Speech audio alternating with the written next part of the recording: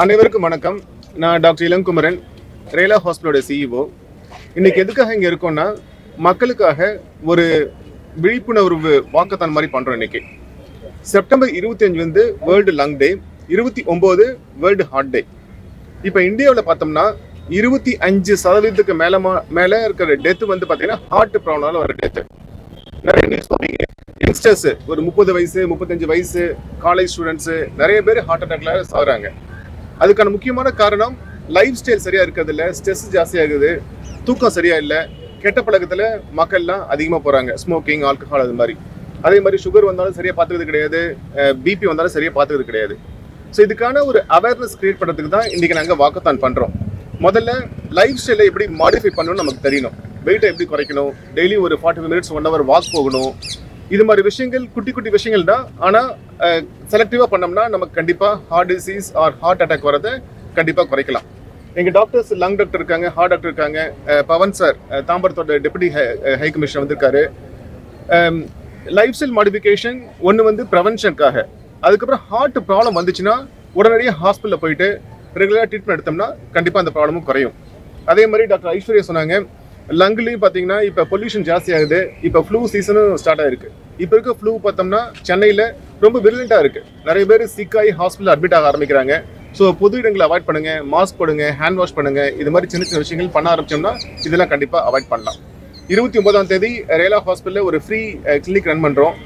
Heart and லங்குக்காக ECG எக்கோலாம் ஃப்ரீயாக பண்ணுறோம். இது வந்து ஒரு அவேர்னஸ் கிரியேட் பண்ணுறதுக்கு தான், மற்றபடி ஒரு பெரிய விஷயம் கிடையாது.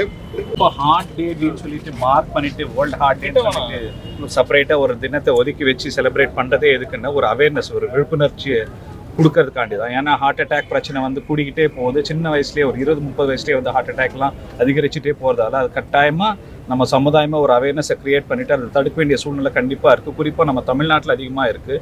ஏன்னா நம்ம இந்தியாவிலேயே பார்த்தீங்கன்னா தமிழ்நாட்டில் தான் ஹார்ட் அட்டாக்கோட ப்ரிவலன்ஸும் ஹார்ட் அட்டாக்கால் இறப்பும் ரொம்ப அதிகரிச்சுட்டே போயிட்டே இருக்குது. ஸோ அதுக்காண்டி அவேர்னஸ் க்ரியேட் பண்ணுறதுக்காக தான் வேர்ல்டு ஹார்ட் டே மார்க் பண்ணியிருக்கு. அதோட பார்ட்டாக நம்ம ரேலா ஹாஸ்பிட்டல்லேருந்து நாங்களும் இன்றைக்கி வாக்கத்தான் ஈவெண்ட் பண்ணுறோம். அது ஏன் என்னன்னு பார்த்தீங்கன்னா, நடக்கிறதால என்ன பிரயோஜனம், நடக்கிறதால ஹாஸ்பிட்டலேருந்து டெய்லி நடக்கிறதால அட்லீஸ்ட் ஜிம் போயிட்டு பெருசாக ஒரு சொஃபிஸ்டிகேட்டட் சப்ஸ்கிரிப்ஷன்லாம் தேவையில்லை, ஹை அண்ட் மசில் எக்ஸசைஸ்லாம் தேவையில்லை. அட்லீஸ்ட் ஒரு நடந்தாலே போதும், டெய்லி ஒரு 1/2 மணி நேரம் 3/4 மணி நேரம் வெயில் பட நடந்தாலே போதும், வீட்டோட சாப்பாடு சாப்பிட்டாலே போதும், ஹார்ட் அட்டாக்லேருந்து இல்லை நிறைய பாதிப்புலேருந்து ஹெல்த் பாதிப்புலேருந்து தவிர்க்கிறதுக்கான ஒரு வாய்ப்பாக இருக்கும். ஸோ இதை அவேர்னஸ் க்ரியேட் பண்ணுறதுக்காண்டி தான் நம்ம ஒரு ஈவெண்ட் செலக்ட் பண்ணிட்டுருக்கோம். டாக்டர் செட் எல்லாமே they should focus mostly on their lifestyle modifications.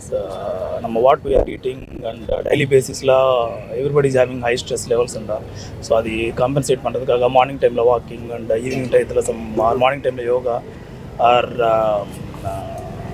evening time la going for a walk after food, and at the same time what we are eating, everything should be focused nowadays. Adhe madri if they are having some any health related, if they are feeling any complications or anything, immediately they should consult the doctor so that it can be stopped at the initial levels also.